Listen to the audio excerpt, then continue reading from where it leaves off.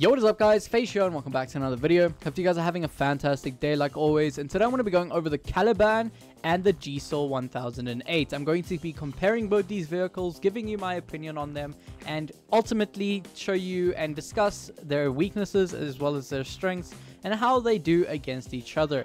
Now, both these vehicles are pretty similar in the way they look. Obviously, they look very similar besides the gun width and a few different areas there, but they do look extremely similar here. And yeah, I thought that it would be a great opportunity to go over both these vehicles. They are both British Tier 8 premium vehicles. One is a heavy tank, being the Caliban, and the Gsor being the tank destroyer. And yeah, I think they're very similar in the way they play, and that is why I want to compare them for you guys and give you my ultimate opinion on which one I think is a better option if they are in store. And currently, if you haven't seen my Gsor 1008 review, there will be a link at the top right of the screen, so you can go and watch that. Anyways guys, if you find yourselves enjoying this video, please leave a like and subscribe, it really helps me out. And with that being said, let's head straight into it.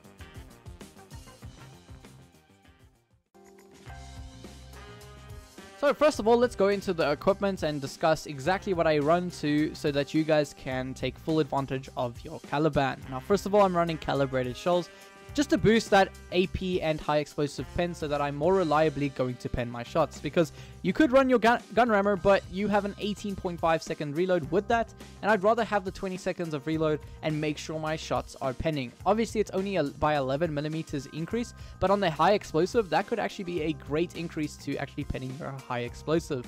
As well as I'm running enhanced gun laying drive, refined gun, improved modules, improved assembly, as well as toolbox on the second row. And the third and last row I'm running improved optics, engine accelerator, and high-end consumables.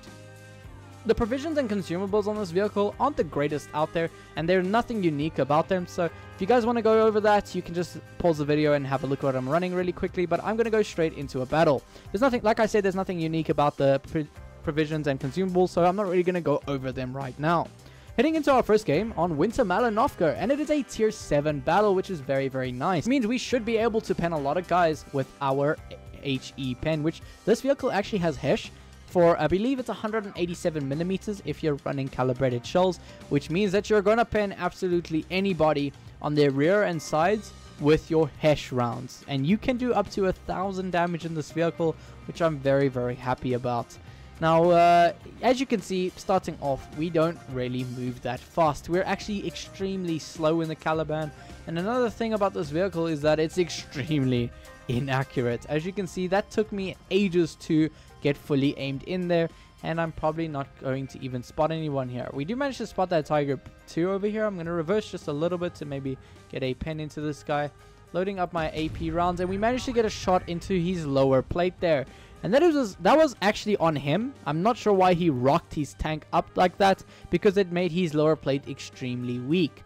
As you can see, that AP pen or AP alpha doing 600 damage, it feels like a 183 almost. Oh, that's a Tiger 1 showing me his butt. I'm going to smack him with high explosive for 883. What is that Tiger 1 player doing? I have no clue, but he just got nuked for showing us his booty there.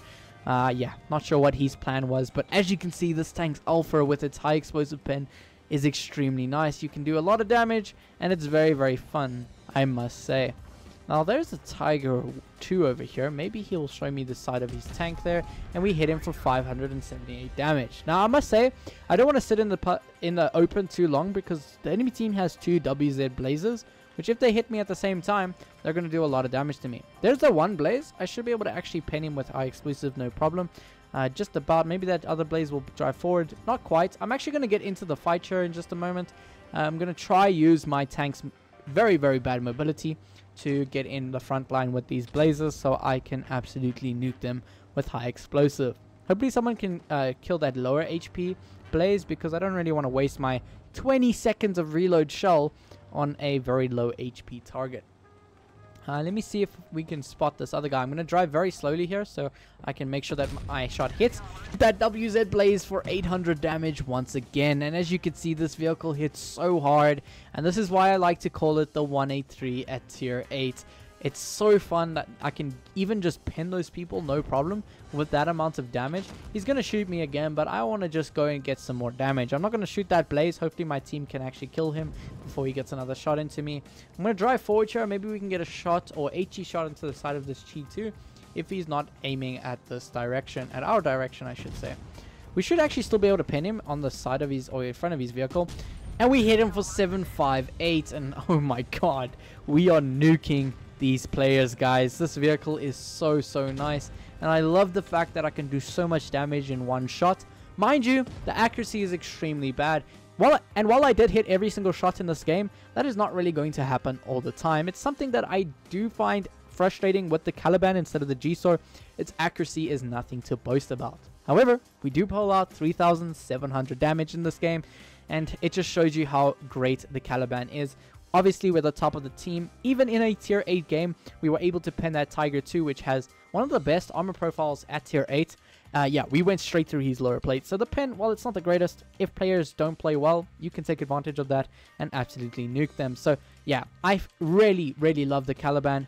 However, moving on from the Caliban, let's head onto the Gsor, which is very similar to the Caliban. Not only in the fact that it looks very similar to the Caliban, but they have the same amount of high explosive pen, being 187mm when using calibrated shells. So both these vehicles can pen the same amount of targets with their high HESH rounds.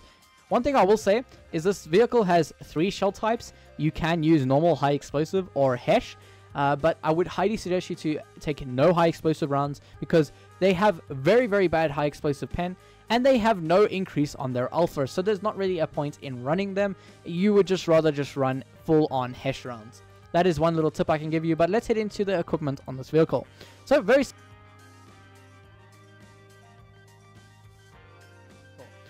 similar to the Caliban, I'm running calibrated shells, enhanced gun laying drive, as well as vertical stabilizer, which allows your vehicle to have 15% more accuracy when moving. So yeah, definitely a great thing, because this vehicle is a lot more mobile than the Caliban, and it's one thing I love about this tank. Second row, I'm running defense system, as well as improved assembly and toolbox. Third and last row is improved optics, engine accelerator, and high-end consumables. Now, one thing that is very different to the Caliban on the Gsor is that this vehicle has a 2-shot gun. As you can see, it has 2 shells. As you can see, it has 2 shells in the magazine here, which means that you can actually do the same amount of damage as the Caliban, but with only 2 shells, which I think is a better thing, because with the Caliban, it's a hit or miss if you're going to hit your targets. So with the tank that has a auto loader, you're a lot more accurate, and if you miss one of your shells, you still have a backup, where with the Caliban, if you miss, you miss, and you're going to have to wait 20 seconds until you can shoot again. So the Gsor, definitely a better option in terms of its gun, because it's a lot more accurate, and you don't risk it all by missing one shot. While you do risk a lot of your DPM, you still have a backup to clear targets if needed. As well as the entire clip of this tank only takes 15 seconds of reload at most, which is very fast for the type of alpha and damage output this tank has. So yeah, very nice. But one thing I must say, both these vehicles have absolutely no armor, so don't think you're going to bounce anything on both these vehicles. So heading into our Gsor 1008 battle here, it's not the greatest matchmaker here, because I must say the vehicle doesn't have the greatest pen out there. It is actually pretty decent enough that you can pen a lot of your targets, but there is no heat shells on this tank. So whatever you can't pen with your AP, you're really not going to pen them at all. So I'm going to get into this position. As you can see, this vehicle is already way faster than the Caliban, which is very nice. It means you can get into positions like this, fully aim in, and get ready to shoot your enemy.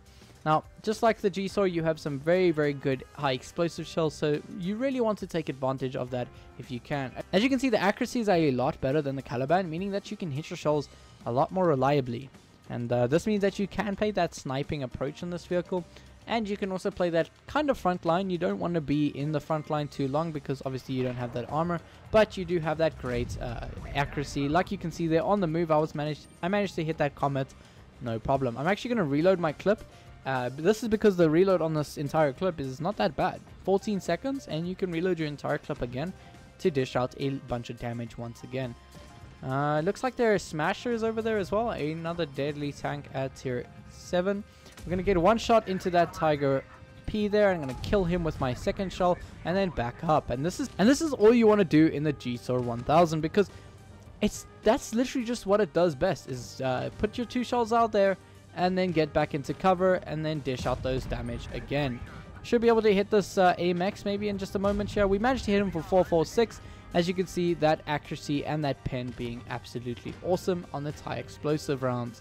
I'm just going to get into the fight now because this game is basically over. It was an extremely quick game, but maybe we can get 2 shells into the back of this Lover. That would be greatly appreciated if my gun can do that. And 1 shell, 2 shell, and we dished about 1,000 damage into that player.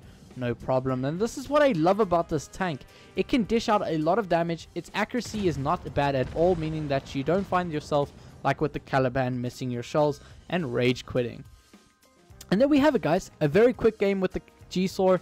It's a very fun tank, and if I had to compare both these vehicles and give you my honest opinion on both of them, which one I think is better, obviously I didn't do as much damage as I did in the Caliban, but I will say that the Gsor is actually a lot more fun than the Caliban. This is because it is an auto loader vehicle, meaning that you have that lot of dumping potential, and that accuracy with this tank means that you don't miss your shells often, where on the Caliban it's a hit or miss with that tank. Most of the time you're going to miss, and it's very unfortunate about the vehicle. However, there's nothing really much you can do about the Caliban. It is like a 183, so it's definitely preference based. But which tank is better?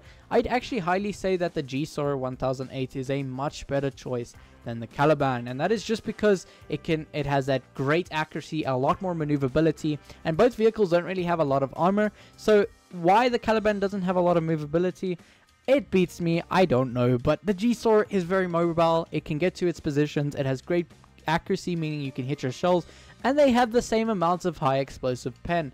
So you're not really missing out on anything when you play the Gsor instead of the Caliban, and the Caliban feels like you're missing out on some aspects when playing it in comparison to the Gsor.